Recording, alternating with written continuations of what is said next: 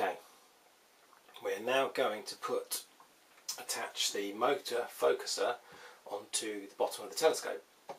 As you can see, I've laid it out. I've got a bracket, I've got the adapter part, motor, and inside we're given 4 screws, 4 nuts, 4 washers, and a larger nut and a washer, a larger bolt should I say, and a washer there as well. Now what you'll see first of all is that the motor here has 2 holes and the actual winding mechanism. So what we're going to do is, you can see that they line up under there. I don't know if you can see that, but the holes line up. What we're going to do is, I'm just going to push that on there until it's tight. And what I've done is, I've pushed that on there and the holes line up. If I just angle it a little bit, then what we can do is, we can actually screw these onto here.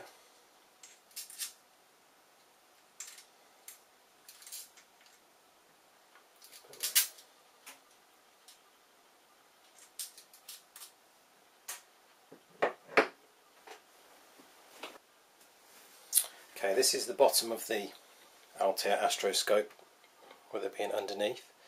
Now what we're going to have to do first is take off the focus, the tension knob here for the focuser, and we're going to end up taking off this shorter, the single speed wheel here. As you can see, all I've done to this so far is just pushed it on, and the actual cable I've just pushed through the hole here, and that'll have to be screwed on together with the motor on there as well. So all I've done so far is literally screw that in there, and I've basically put the screws through this way. You could possibly put the screws the other way. And just to check it, I've actually got the cable lead there. Just check that it goes in okay. It's not in the way. So there you go, that would be connected like that.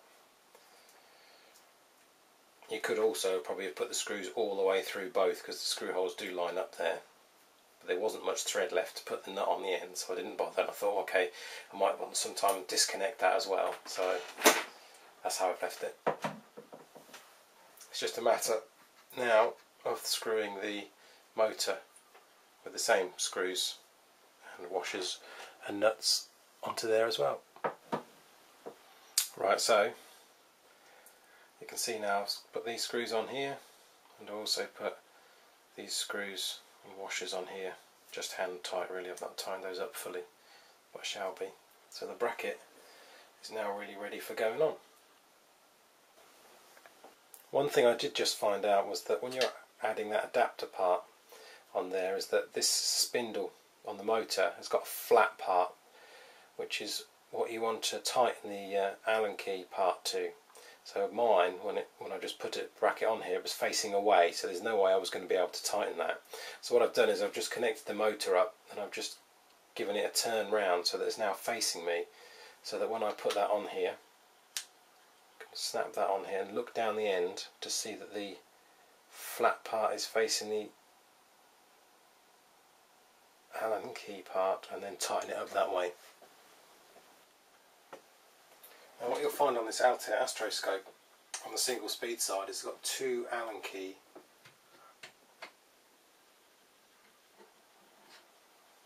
places that tighten on it. One, 2. So you need to loosen both of those in order to get it off and get to that single speed one. And then we imagine that that would go like that. Once it's on the top there and fitted on, it'll just go onto that bracket and fit like that when we fitted it on.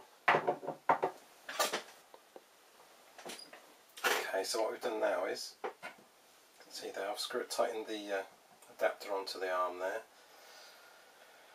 And what I've done now is just angled that on, so that fits on nicely onto there.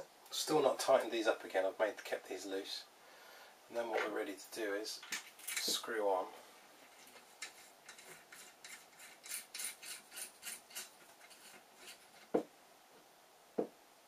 top bracket screw, nice and tight so that doesn't move. And all we need to do now is tighten these up and tighten up the join here on the top in the adapter. Okay, you can see here that it's all attached now. I've tightened everything up. And what I've done is I've attached the cable for the power here, which is running over to the box, which I've powered on a standard sort of 12 volt thing. So I'm just going to turn that on and just test this motor out.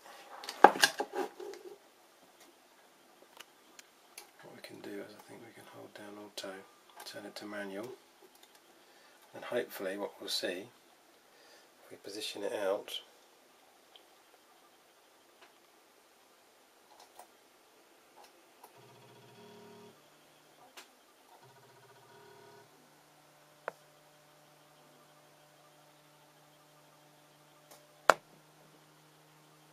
you can see this one going in as well.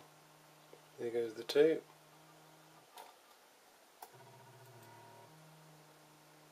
And out comes the 2. So it seems to be working really well.